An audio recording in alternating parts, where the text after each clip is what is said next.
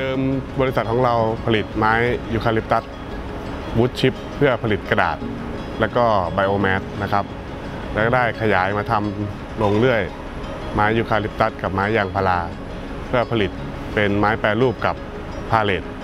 ส่งสินค้าครับผมสวัสดีครับผมอาชวีผงอ้วนจากบริษัท SLP1 พาราวูด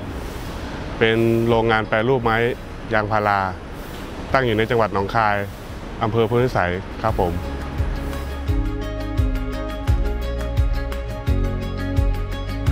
เนื่องจากโรงเลื่อยมันจะมี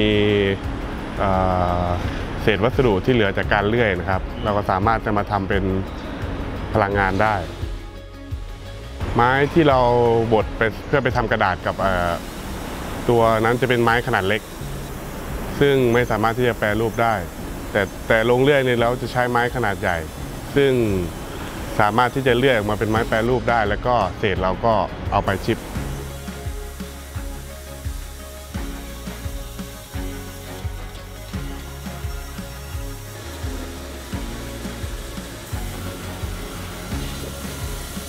ทางบริษัทของเราเลือกรุ่น SLP เพื่อมาเลื่อยไม้ที่มีขนาดเล็กแต่ถ้าไม้ที่มีขนาดไซส์ใหญ่ขึ้นมาเราก็จะใช้ LT20 กับ LT15 ในการแปรรูปไม้ที่มีขนาดใหญ่ครับผม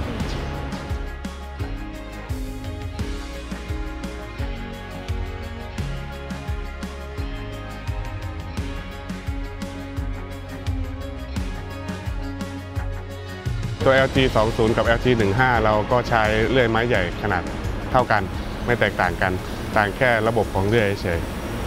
LT20 จะเป็นออโตเมติกหน่อยมีระบบไฮดรอลิกแต่ LT15 จะใช้แมนนวลหน่อยครับผม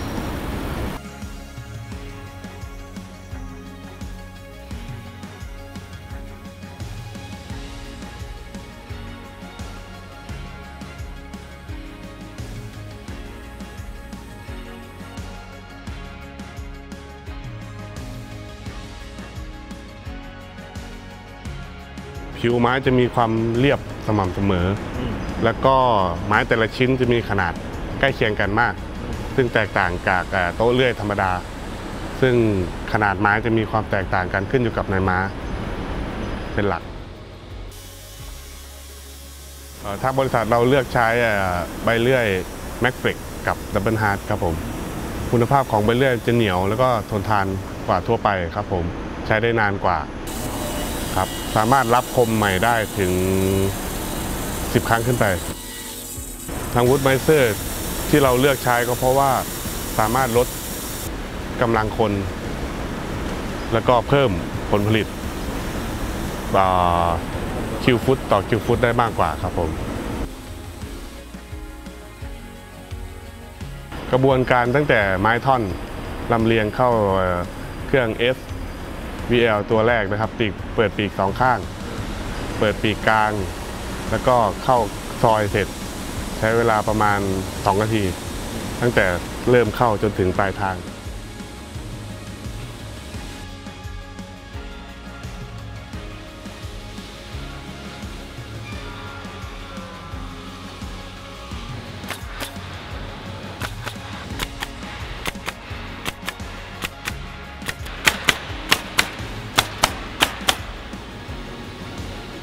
การ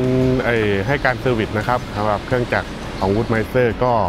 ผ่านบริษัทพนาซ่าซึ่งก็ดูแลเราได้เป็นอย่างดีนะครับไม่ว่าจะเป็นปัญหาเล็กปัญหาใหญ่แล้วก็